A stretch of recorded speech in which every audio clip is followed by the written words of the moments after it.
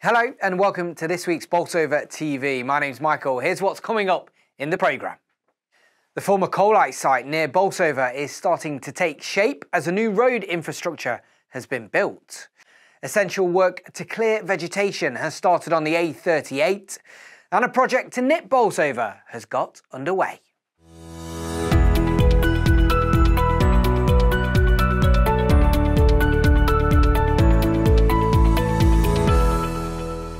But first, consumer confidence due to the current wave of COVID-19 and Plan B measures has resulted in lower footfall across retail in Derbyshire. A reduction in hospitality takings of between 40 and 50% and cancellations across accommodation is leaving many premises without bookings until March 2022. The latest survey results from accommodation providers show that 62% of businesses in this sector across our county are reporting a change in anticipated income since the Omicron outbreak. 54% are reporting substantially lower than normal income, and a further 42% reporting a little lower, such as self-caterers who seem to be holding better. 81% are requesting cash grants and 80% are reporting a loss of confidence for the first quarter of 2022.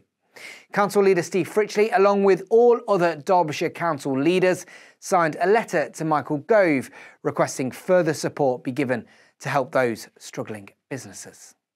I signed it purely and simply because, it's a completely inadequate measure for the problems that we've got currently in Derbyshire.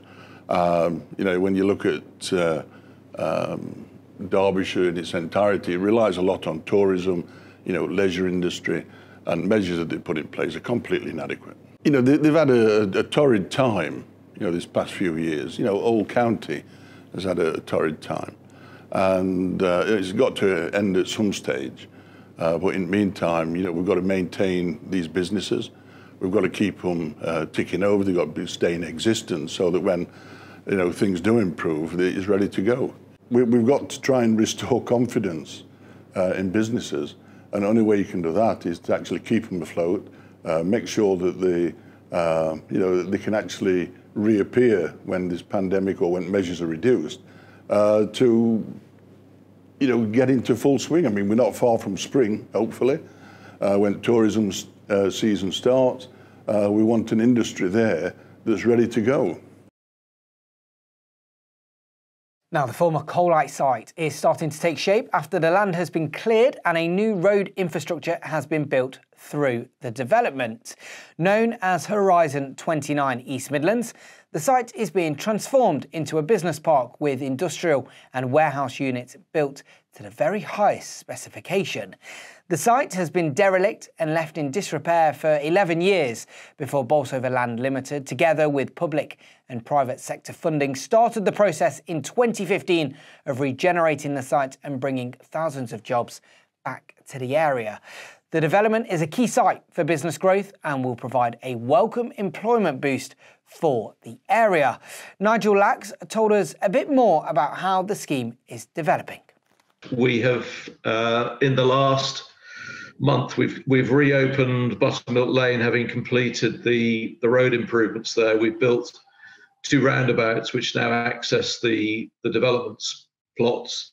We've demolished the railway bridge, which was the humpback bridge that caused so many issues over the years. And I'd like to think we've completely transformed the outlook of the site. We're ready to go in terms of now building units, above ground development, as we call it. So I'm handing it over to my development team very shortly. In the meantime, again, locals will know that HS2 carved its way through the site, and that effectively meant that we could not build the residential phase out.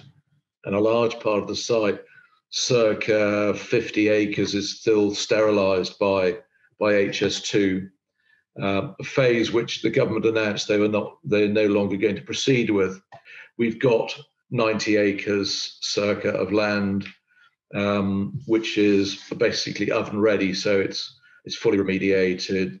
The development plateau is formed, and they're fully serviced, so power and water and drainage is now in. We've got one transaction in what we say in lawyers' hands, so where the solicitors are negotiating a plot sale, and we're going to develop out, which will be the first phase, 115,000 square foot logistics unit for a local occupier. And then we've got one other deal which we're trying to get into lawyers' hands, so we're agreeing heads of terms. As I say, 10 years of very hard work, but the market has helped us, and I would like to think, we'll be out in the next another 5 years. We should be well out.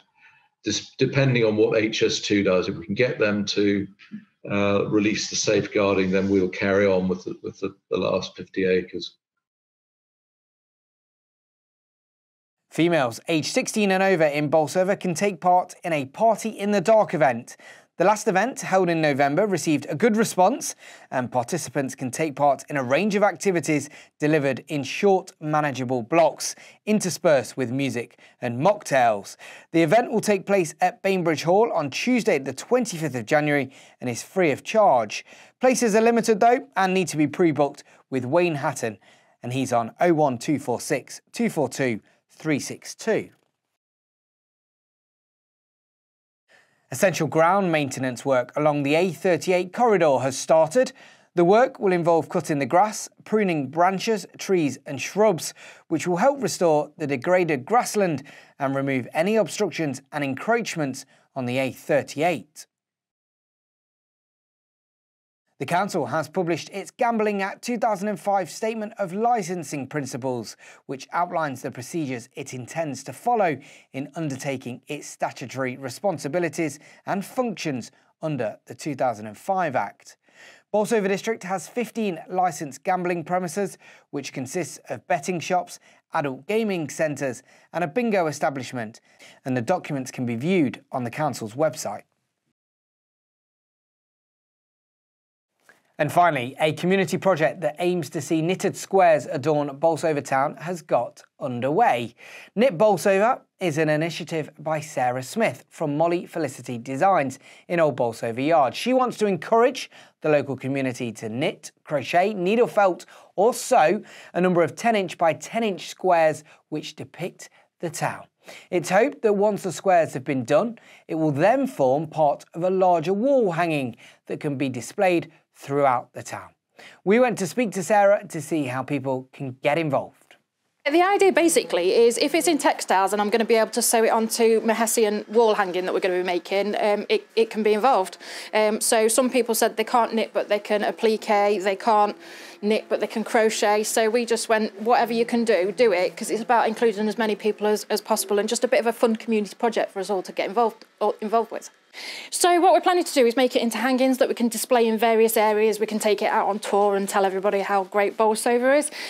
So we're thinking at the minute it's going to be 3 panels. If we end up with more squares, we'll make it into bigger squares. And then they'll be on display. So, for example, they'll be up here at our next yarn day in August. We're hoping that the library and those sorts of places will display it for us as well. So people could just pop out into their area and see what's been created. When I was approached by Heather to say, could we do this, I just thought it was a really lovely idea. We were just coming out of lockdown. It was a bit of a weird world that we were coming into, and it just sounded really nice to be able to do something that brought us together as a community, but also you could do individually and show your skills yourself, because all you're doing is that 10-inch square. You're not committing to a lot. If that's all you want to do and then walk away, that's great. We'll put it together and do the rest. So it was a lovely idea that it was something that could bring everybody together and a bit of something nice. You're holding what you've created for Knit Bolsover. Take us through what we can see. Well, this was supposed to be Cundy House.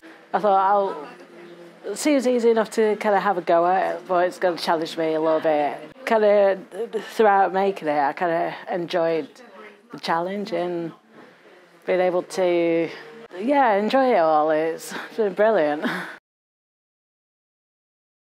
Well, what a brilliant, fantastic community project that is to get involved in. That's it for this week. I hope you've enjoyed watching, and I look forward to seeing you next week on Bolsover TV. Goodbye.